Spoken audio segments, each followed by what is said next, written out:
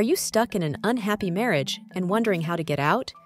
It's a tough decision that requires courage and careful planning. Let's talk about the steps you can take to break free and start fresh. First, ask yourself, is this marriage truly making you unhappy, or is it a rough patch? Sometimes it's hard to tell the difference. Reflect on your feelings and whether things have been bad for a long time, or if you're just going through a temporary struggle. Next, have you tried everything to fix it? Before you make a final decision, it's important to know that you've explored every option: counseling, open conversations, and efforts to reconnect.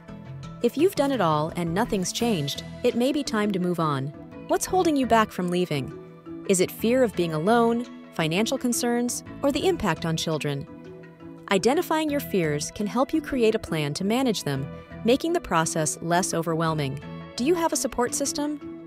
Surround yourself with friends, family, or professionals who can offer emotional and practical help. You don't have to go through this alone. Leaning on others will make the journey easier. Finally, ask yourself, are you prepared for the next chapter? Getting out of an unhappy marriage is a big step, but it's also the first step toward healing and rediscovering yourself. It might be hard at first, but with time, you'll find the peace and happiness you deserve.